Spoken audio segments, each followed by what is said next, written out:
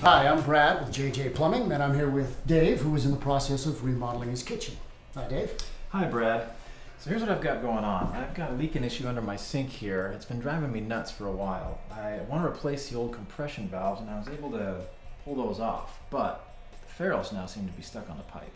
Yeah, this is a classic problem. Plumbers see this a lot with older homes. Now, I could try to remove that ferrule and preserve your pipe. Would you recommend that? Doing that might damage the pipe. Now, you could open up the wall and cut the pipe, and you solder on a new copper stub out, but then you got to repair the wall, and that's pretty expensive. And some guys, they'll just attach a new valve and reuse that old nut and ferrule, but I don't recommend that. That's just running the risk of a compromised solution. The ACCOR PushOn valve is much easier to install. It's far more reliable.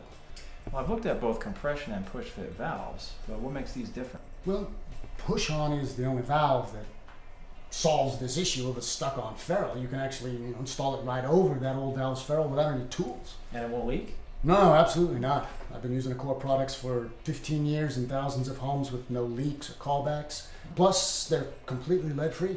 And they're made right here in the USA, and they come with a 10-year warranty on parts and labor. Wow, that sounds great. Okay, well, let's get started. Now, each PushOn package comes with an escutcheon, a gauge, and the valve with a factory-installed one-piece connector that eliminates leaks. Okay. Now, first thing you want to do, move the old escutcheon. You might need some needle nose pliers or some tin snips, but luckily this one just comes right off. Then you want to make sure your pipe is clean with no damage. You're going to go ahead and you want to push that old nut right back in the wall and take the escutcheon and slide it over the old brass ferrule until it's flush with the wall.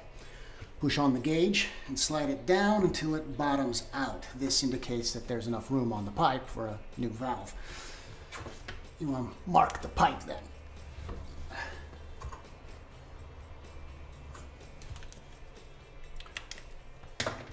Pushing on the valve.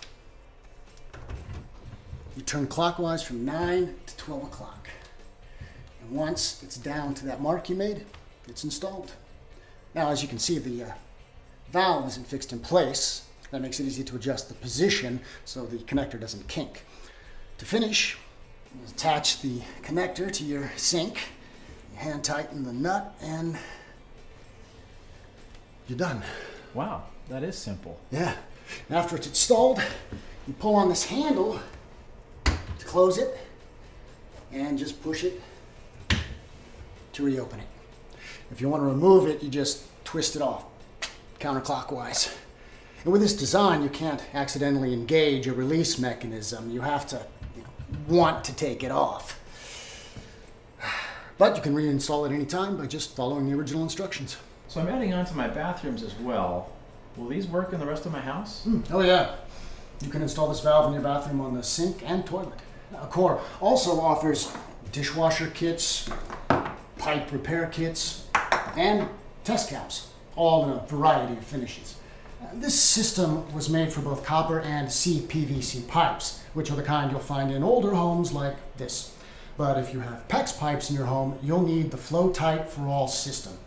It can accommodate the varying outer diameter of PEX pipes. No matter what kind of pipes you have in your home, ACCOR valves with their patented PushOn technology are the perfect solution. It's the only valve on the market that's both reliable and this easy to use.